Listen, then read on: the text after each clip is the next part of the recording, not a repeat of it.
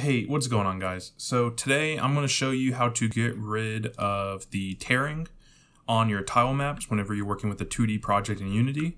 So whenever you're walking around, you'll sometimes see little like tears or like lines in between the tiles popping up, especially down right here, which there's a lot of different forum posts that don't really have good information on how to solve this issue. I've seen things about like anti-aliasing and whatnot, but it's actually a lot easier than you think. You don't have to redo any of your tiles or your sprites or anything like that.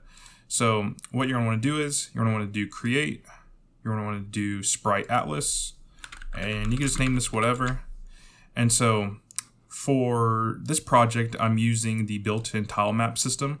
So I have the grid right here, and then I have my tile maps with all of my different tiles that have been placed. So you don't have to touch any of these. So like this one, TS sand, water, and snow.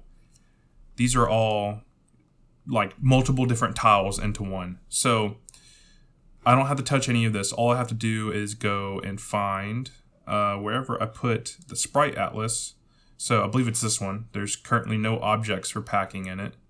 So all you have to do is whatever sprites are making up your tile map or your tile set, you just go ahead, drop those all in here, click pack, and then you click play,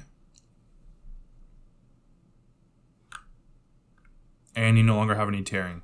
So I'll even go down here where a lot of it was happening before. Now, if it does look like this, there's an easy fix. You go to filter mode, you set that to point, and actually let me leave the preview just so I can make sure that worked. Also, you can set compression to high quality. You normally want to do that even because sometimes it'll cause your sprites to have this weird discoloration. But now the tiles have their normal hard edges, they're all pixel art, and there's no more tearing. So yeah, thanks for watching. Check out my other devlogs. Be sure to like, subscribe, and comment, and I'll see you on the next one.